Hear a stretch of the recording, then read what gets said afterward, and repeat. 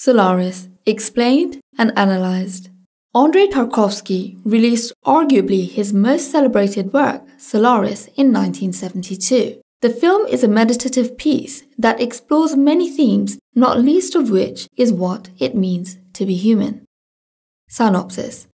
At the center of the film is our stern and inscrutable protagonist, Chris Kelvin, who is bound for the oceanic planet of Solaris. His mission as a trained psychologist is to investigate why the skeleton crew of 3 on the space station orbiting Solaris are sending nonsensical messages back to Earth.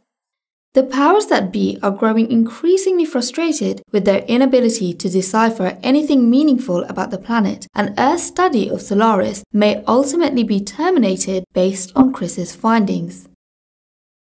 The Solaris Ocean seems to be alive and appears to be attempting to communicate with the cosmonauts exploring the planet. However, the alienness on both sides prevents them from being able to bridge the gap. Before Chris bids goodbye to his home planet, he spends some time with his elderly father, and it's clear that the pair have an emotionally distant relationship. The absence of Chris's mother looms large. Her death impacted father and son deeply.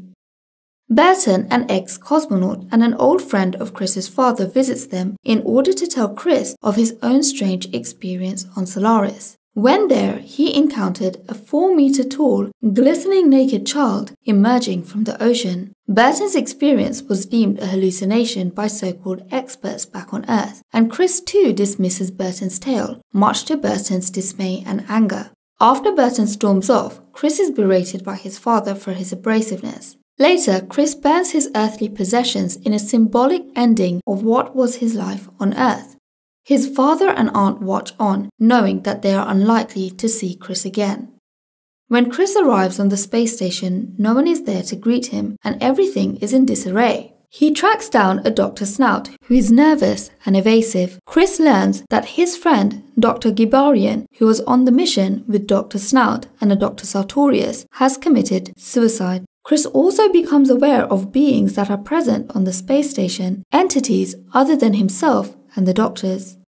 He comes across a rambling suicide video message left for him by Gibarian. Something has happened on the space station, something that Gibarian could not deal with and which ultimately caused him to kill himself.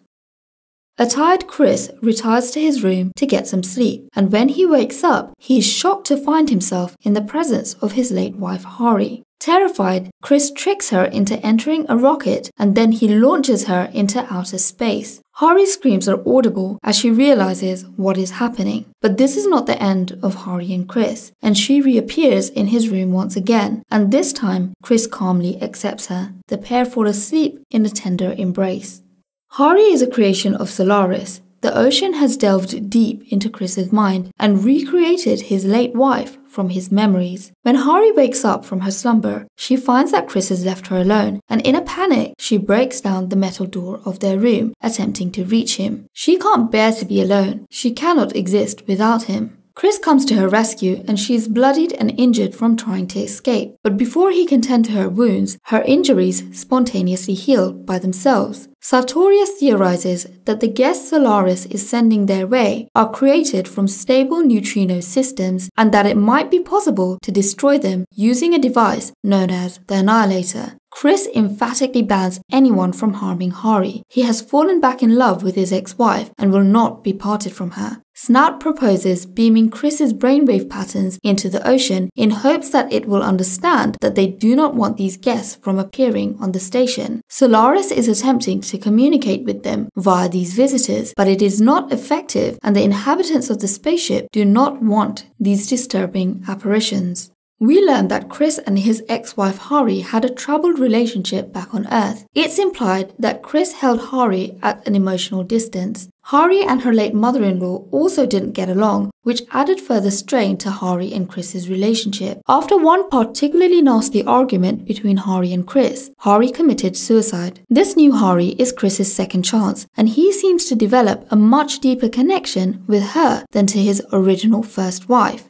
Over time, Hari develops more and more independence. She no longer needs to be around Chris constantly. She becomes her own person and is no longer just a replica of the original Hari built from Chris's memories. In the film, all members of the ship gather for a rather sad birthday party for Snout, and during philosophical debates and arguments, Sartorius brutally reminds Hari that she is not human. Affected and distressed by this, Hari later attempts to commit suicide by drinking liquid oxygen, but much to her dismay, she is spontaneously healed once again. Chris doesn't want her to die. He is happy with his newfound love and wants to live his life with Hari on the ship. However, the decision is taken out of his hands, as Hari succeeds in ending her life with the help of the other scientists and with the use of the Annihilator. The ocean Solaris also stops sending any more visitors to the ship. Instead of these apparitions, the ocean starts creating islands on the ocean's surface. With no Hari, Chris has to decide how to move forward, and the film ends with him reuniting with his father. But there is something wrong about the scene. It's raining inside his father's house, and the pair don't even seem to notice. That is when the camera zooms out, and it's revealed that Chris may actually be on one of the islands that Solaris has created. Has Chris decided not to return to Earth, but to remain on Solaris? Themes explored in the film: the narcissism of man. Earth's frustrated reaction to not being able to understand Solaris leads them to want to abandon the pursuit of their exploration. A disillusioned Snout says of mankind, "We don't want to conquer space at all. We want to expand Earth endlessly. We don't want other worlds. We want a mirror." And this desire to see what we want to see is illustrated to a lesser degree by Chris's love for Hari. She begins as a reflection of his memories, of what he wants her to be, of what he remembers her to be, and not as she really was. Our limits and our place in the universe. Earth's failure to make any progress with Solaris throws into sharp focus our limits as a species. As communication with an entity so entirely alien proves to be futile, the film questions whether always being outward-looking and the human tendency to believe in limitless possibilities because of our rapid technological advancements is realistic. And subsequently, if we are so limited, what is our ultimate place in the universe? Is Earth it? And is that so bad? Tarkovsky celebrates life, humanity, and Earth through beautiful shots of nature. A key message in the film is that finding fulfillment, meaning, and our place in the universe can be achieved through the celebration of life and humanity over the use of cold, sterile, and ultimately limiting science. The nature of identity and personhood. The film grapples with the question of what gives a person their identity. Hari struggles with the fact that she's a copy and not the original, but it is something that she comes to make peace with, as she develops her own thoughts and comes to her own conclusions about how she wants to or does not want to exist. The nature of relationships. Solaris questions how much we know about the people we have relationships with. Do we love our partners, our children, our parents, based on who they actually are, or simply because of how we perceive them? Chris loves the Solaris Hari much more than the real Hari, and the Solaris Hari begins as nothing more than his memories of her. Chris's personal journey.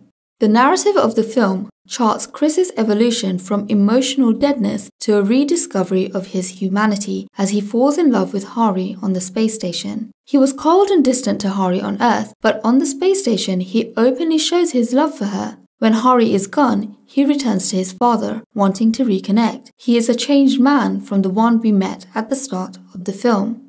The nature of reality. The end of the film implies that Chris stays on Solaris on an island that replicates his home on Earth, and he reunites with the created version of his father and not the real person. After his experiences on Solaris, is Chris content with his imagined version of reality rather than the real thing back on Earth? What is reality anyway? Can it not be what we need it to be?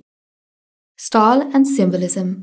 Tarkovsky is celebrated for his ability to use style and symbolism to tell a story. The slow pacing of Solaris is deliberate. Scenes such as the one where Burton drives through a city for almost 5 minutes introduces a trance-like meditative state in the viewer. This time is an opportunity to think about what is gone before, what we have seen and been told. Tarkovsky also goes between color, sepia, and almost black and white, and he does this for dramatic effect and to illustrate Chris's moods. Tarkovsky was famously suspicious of the use of colour in films, but over time came round to the idea and used it to his advantage. Colour became another tool to be used in his language of film. Solaris is also rich with symbolism. Shots of weeds in water, a magnificent horse running past, and lengthy contemplations of paintings all illustrate the beauty of the world.